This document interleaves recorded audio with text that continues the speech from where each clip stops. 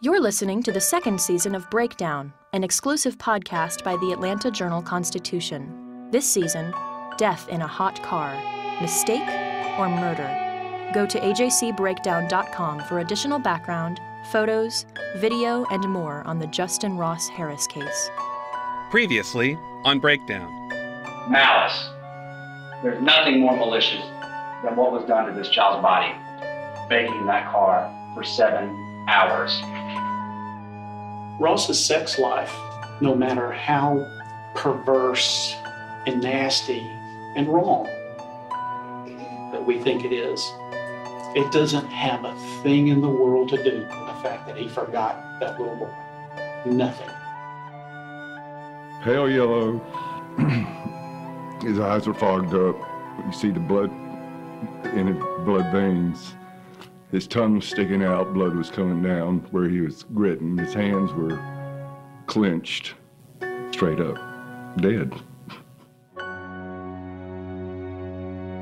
When I left you, Hurricane Matthew was bearing down on the Golden Isles. Georgia's governor had ordered mandatory evacuations. The trial was delayed. Its 16 jurors had scattered to the winds. Matthew did a good bit of damage here, downing trees and damaging homes. There was flooding. There were power outages, but it could have been much worse. The hurricane stayed far enough offshore not to cause widespread devastation along the Georgia coast. So we still have a courthouse. We still have a trial. I'm Bill Rankin, legal affairs writer for the Atlanta Journal-Constitution. When I arrived back here in Brunswick, there was no doubt a major storm had hit. Streets were covered with debris. Spanish moss that once clung to the giant live oaks seemed to be everywhere. And there was the ubiquitous sound of roaring, buzzing chainsaws as crews cleared roadways and cleaned up yards. By Monday, Judge Mary Staley Clark wanted to know if she'd lost any of the jurors on the Justin Ross Harris murder trial. So she scheduled a hearing for Tuesday, directing court personnel to find those jurors and have them show up the next morning. I believe we're settled. Good morning, everyone. Morning. Staley Clark had called for the hearing to begin at 9. She finally took the bench around 10:45. Apparently, the reason for the delay was to give court officials more time to track down all the jurors. 12 actually showed up at the courthouse. One woman who had evacuated to Macon had let the court know where she was, but 3 were missing. By the time Staley Clark took the bench, thanks to help from the sheriff's office, the final 3 were accounted for. So, Staley Clark quickly adjourned the hearing and announced the trial would start up again the next day. Coordinate and work together to make it as seamless as possible with the awareness that we've just come through a major event. I'm glad all of y'all made it through what's been going on, and what's been an interesting experience. And we are in recess until 9, and the press made it too. Look at y'all. Good to see y'all too. We're in recess until court 9 in the morning. When the trial finally resumed on Wednesday, much of the focus was on little Cooper Harris. Prosecutors played a security video from inside the Chick-fil-A, where Harris took Cooper shortly before he left him in the hot car that day. It showed Harris, carrying Cooper on his hip, walk up to the front counter and order breakfast. Grinning, Harris shook hands with Chris Redmond, the store's general manager. Here's Redmond recalling his brief greeting with Harris and his son, shortly before Cooper ate his last meal. My interaction started, I was bringing ice to the front counter in the drive-thru, and I saw Mr. Harris and Cooper at the front counter, and I just said, "Hey, good morning, guys." And I said, "Who's this little guy?" And it was Cooper, so I waved to Cooper and I said, "Hey, Coop." Prosecutors also called upon Cooper's daycare teachers, who let the jury know a lot more about that little boy. Here's a sampling of testimony from Melanie Gibson, Azure Hawkins, Michelle Gray, and Kiata Patrick. They all worked with Cooper at the Little Apron Academy. Cooper was an affable child. He was a talker, calm nature, very easy to get along, just a normal, soon-to-be 2-year-old. He was an active toddler, talking and playing with his friends. He was very active. He learned how to say my name, which I thought was adorable. Cooper was a fun-loving child. I was able to see his growth from not walking and crawling on the floor to walking. He started talking actually more in late May and so the early part of June. I was very excited because he was talking, he was able to tell us, you know, he wanted more. We was able to have more conversations, interactive conversations. And actually the day before that day, when he woke up from nap, he looked at me and he said, "I need a diaper." And I was so excited because I'm like, okay, you're using words, you know, you're making sentences. Okay, that was the before. Prosecutors also made sure to show jurors the after. Through 4 witnesses, 2 police officers, a paramedic, and a crime scene technician, prosecutors got them to describe what they saw when they came upon Cooper lying on the hot pavement at the Acres Mill Square parking lot. This meant prosecutors got to repeatedly display to the jury the horrid photos of Cooper's lifeless body, and some jurors struggled to keep their eyes on the pictures. Atlanta criminal defense attorney Esther Panich, who was in court last week watching the proceedings, explains why the prosecution made it a point to show the jury both the before and after of Cooper's life. The state wants to humanize and make this really about a dead little boy, someone who died in the worst possible circumstances. Because Cooper can't be here for himself, the state is acting as his voice. So to tell the jurors who he was, and the jury's entitled to know, he was a fun, cute little boy who was behaving like little boys do. He was learning how to pronounce names of his teachers. He would dress up in costume. That he was a full participant in his daycare and in life, and it was snuffed out by something that is either unbelievably cruel and heartless or incredibly reckless. So it's to humanize him. As to the repeated viewing of the photos? They do that to show how horrific the death was. And if you do believe that Ross Harris meant to kill his son, then it shows how depraved he must have been. Or how reckless he must have been, because what you see is this baby clawing at himself, and he's got abrasions on the back of his head, and it's really just a horrible, horrific, there's no words to describe the death of a child in that manner. It's interesting because the judge will instruct the jurors that sympathy nor prejudice should factor in at all in their deliberations. But how does one not be sympathetic when you are dealing with the death of a child? So it will be that much harder for jurors to put those images aside and to say, yes, he's guilty, or no, he's not guilty, despite the ugliness of the death. Prosecutors also used the daycare worker's testimony to show jurors Harris had deviated from his routine in the weeks leading up to and the day of Cooper's death. Keada Patrick, one of Cooper's teachers, testified Harris took a picture of his son every morning he dropped him off at daycare. But 2 weeks before Cooper died, she noticed Harris had stopped doing that. She asked him why. Harris told her Cooper was getting too old for that. Teachers also testified that Harris typically dropped Cooper off between 8:30 and 8:45, and when he was running late, he'd usually call to let them know, sometimes to ask them to save breakfast for Cooper. On the morning of Cooper's death, Harris left the Chick-fil-A at 8:55, according to surveillance video. This day, he didn't call to say he was running late, teachers said. Maddox Kilgore, one of Harris's lawyers, got the teachers to acknowledge that Harris loved his little boy. They said he was an active participant in his son's life. On at least one occasion, Harris showed up at daycare wearing a Home Depot mascot costume. Kilgore showed photos of that to the teachers, reminding them of the day when Harris dressed up as the Home Depot drill. I know what you must be thinking. A drill? Really? But let's just stay out of the hardware department for now, okay?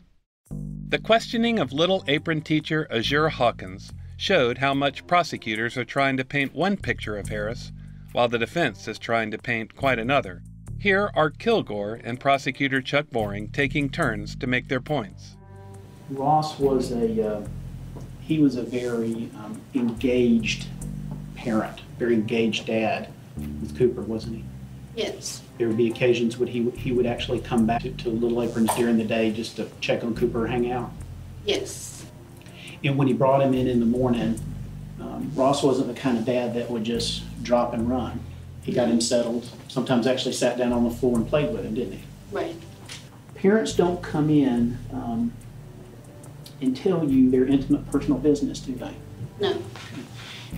If Ross was being unfaithful to his wife, you wouldn't expect him to come in and unload that on you, would you? I should hope not. No.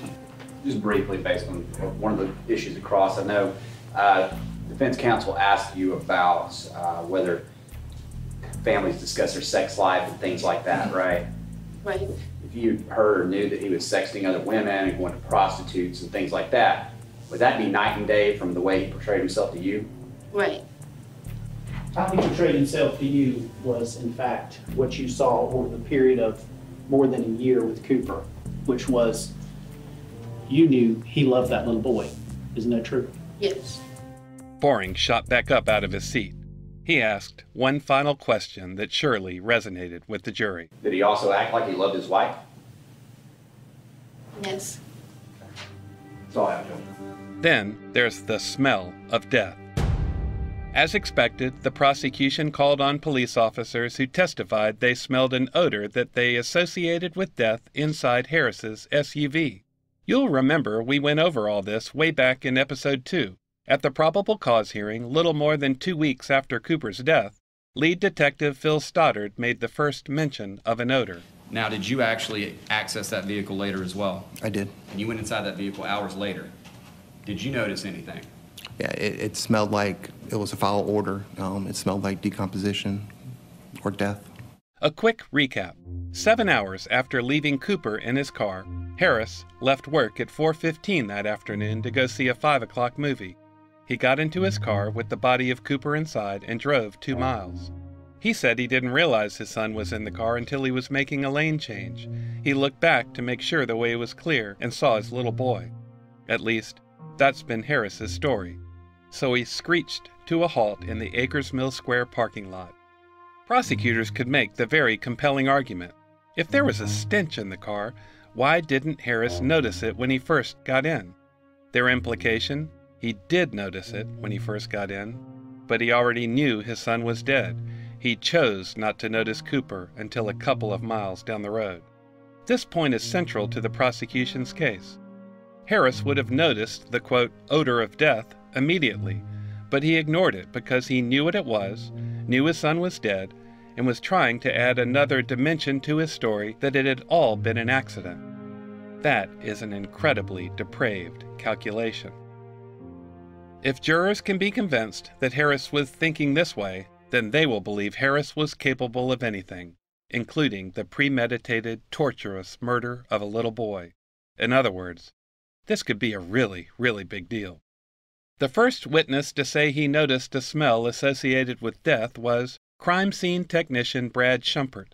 He described smelling a hot, musty, urine-soaked diaper odor. Next, Captain James Farrell testified about the smell.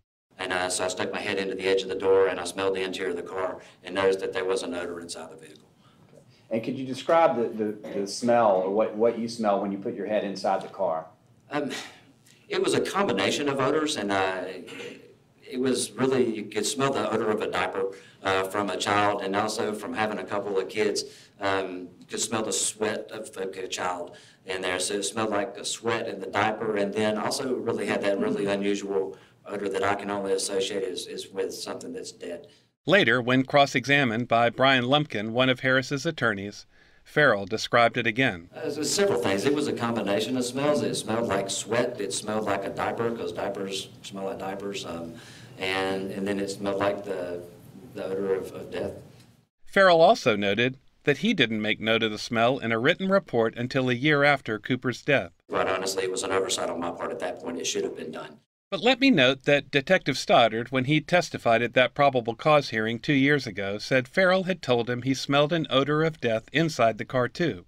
Then there was crime scene investigator Kerry Grimstead. He also testified he smelled an odor associated with death. Grimstead said he noticed it when he processed Harris's SUV in the police crime shed the night of Cooper's death. It's a smell that I associate with a lot of death scenes, so yes, it's one of those things that comes with the scene. It's hard to explain the smell, and once you've smelled it, it's very, you smell it, you know what it is. A lot of times it's a sweaty, musty kind of smell. Like I said, it's very difficult to explain that smell to somebody who's never smelled it before. Quite coincidentally, I guess, like Farrell, Grimstead waited a year before making note of the odor in a written report, too. He didn't mention it in the highly detailed report he submitted in June 2014. He waited to do so until August 2015 in a supplemental report. Defense attorneys wanted to know why. When asked why he waited so long, Grimstead said the issue came up one day when he and others involved in the case were talking to Detective Stoddard. Defense attorney Lumpkin asked Grimstead for details of that conversation. You said this is typical, something you see all the time, all the scenes you go to, but yet 3 detectives started talking about it. We were talking about many different things, and that came up. I cannot recall exactly who brought up mentioned the odor. Grimstead at least remembered the conversation occurred in the Crimes Against Persons office. That's where Stoddard and Farrell worked at the time of Cooper's death. Would it be fair for you to describe this odor as unremarkable? No, that would not be fair, because somebody who's never smelled that before, it would be very remarkable. Was it remarkable to you because somebody else brought it to your attention and asked you to write a report to say that? We were talking about it, and it came up, and I said, well, yeah, that's correct. If you remember, I interviewed a couple of extremely experienced medical examiners in episode 2. Both said it was too early for anyone to detect a, quote, smell of death, unquote. That's because decomposition, which causes the smell, doesn't occur until at least 24 hours after someone dies. So, after hearing the officer's testimony last week, I made another phone call to Dr. Joe Burton. He's the former medical examiner for several metro Atlanta counties. He's performed more than 10,000 autopsies and visited hundreds of death scenes. He said he's read recent news reports about the smell of death testimony in the Harris case. He said it made him think of our conversation earlier this year. Less than a week ago in my office, my lead investigator, who's been a homicide detective in Cobb County and an ME investigator for most all his life, 30 years plus for all of that. My autopsy technician's been with me for 24 years, and he's assisted with 3,000 or 4,000 autopsies, gone to death scenes and things like that.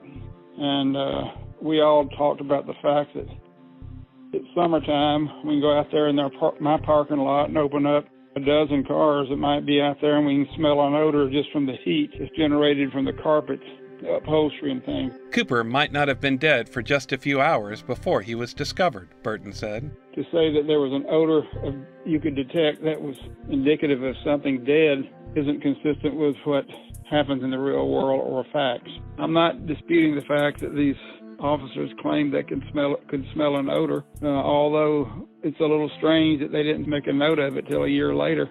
But there's no way that I or anybody that I know in the business legitimately would say that there's a reasonable scientific probability that you would open that door and smell an odor that you could say was a dead child or a dead body or something like that. There's one more thing that should be noted about Farrell's testimony. When he got to the scene, he was in charge, and he told Schumpert, the crime scene tech, to treat the scene like it was a homicide. When asked why, here's what Farrell said.